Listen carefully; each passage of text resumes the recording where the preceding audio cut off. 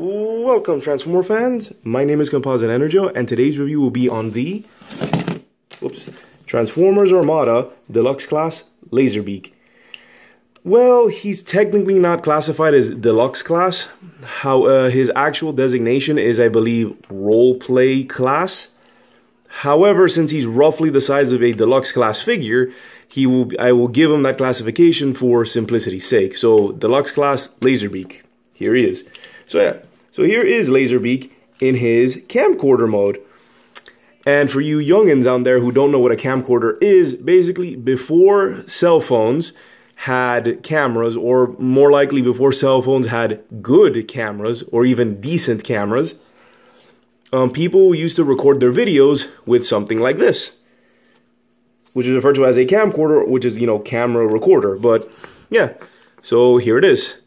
Now, Lazerbeak here, unfortunately, is a fictional cyberized version of a camcorder. This does not look realistic at all. However, the molding gives it a lot of neat little realistic details, like this little eject button, the other switches, a speaker.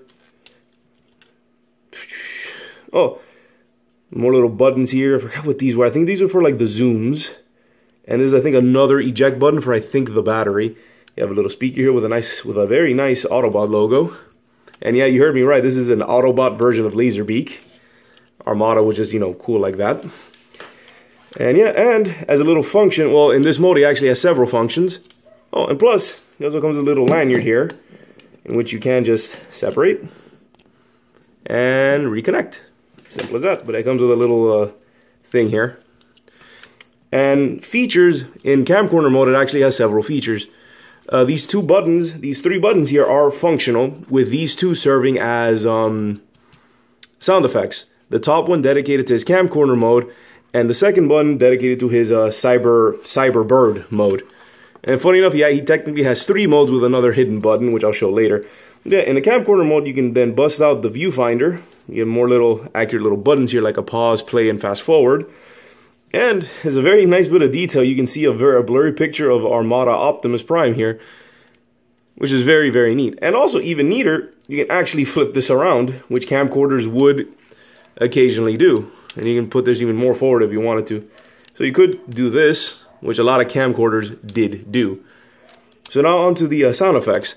The ones you can initiate both, but the ones that are dedicated to this mode are this button, which I think alternate between a camera shutter and...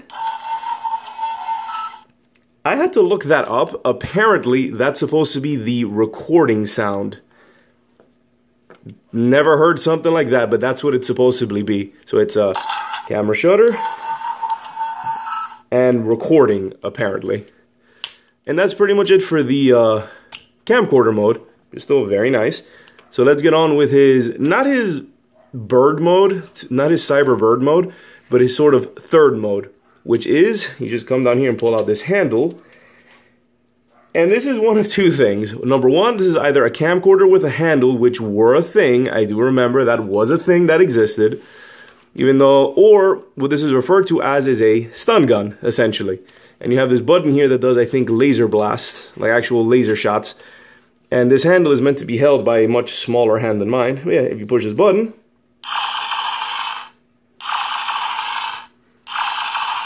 yeah, just does laser shots, but apparently that's a stun gun. So let me close that back up. So now onto his actual transformation, which is very simple.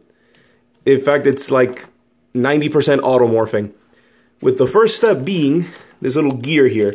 The little gear, which if you push this all the way back to the right, it locks it in place. But if you turn it in that direction, let me see if I can do it properly, you can actually pop out his wings. So push this forward, and there we go. You have his wings, and then you bring down the feet, and then you push this blue button to flip out the head, and then you can just adjust it, and that's it. That is Lazerbeak in his cybernetic bird mode. You can also push this down if you really wanted to, but not supposed to. So yeah. And the sound effects dedicated to this mode are the second button, which I think alternates between essentially an eagle sound effect, or falcon. No, I think that's an eagle cawing, and a laser blast, which I believe he shoots out of his eyes. But yeah, that's it. In terms of articulation, you can flap his arms. That's because they're spring-loaded. This too. The head can move up and down like so, and legs can go forward, back, and has a little pivot up and down on his feet. And you can angle him pretty well, and that's pretty much it. He's a very neat little toy with a lot of features built in him. But he's not too complicated, so I like it. He's a neat little figure. You can also have him be like that, and I think have him be sort of perching. There you go. Eject that back up. So Lazerbeak. Nice little figure. Not much articulation, sadly, because he's chock full of gimmicks, which is something inherent with the Armada line, where they've dedicated a lot of gimmicks. You know, some better, some worse, but at least with this one, I feel that the Armada line is more like paying homages to like the G Generation 1, and I think you'll see that more in other characters, where a lot of the figures where the Generation 1 figures weren't really articulated, but they had nice detailing and would do nice little gimmicks and features. Armada, I felt, was a huge homage to that, so they were a lot simpler, but with a lot more added features. Lazerbeak, you know, being a good example. Since not much movement, but can do a lot of features. So, onto size comparisons. Here we have Ratchet and Cliff Jumper. And as I mentioned earlier, he's roughly deluxe class sized.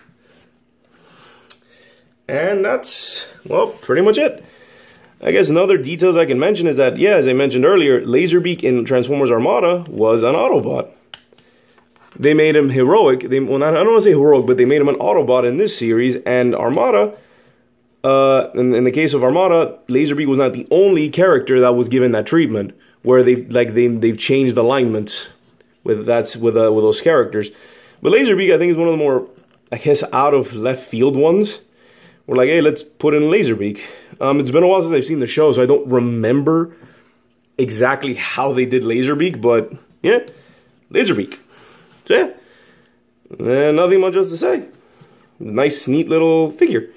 So yeah, this has been my review of the Transformers Armada Deluxe Class Lazerbeak.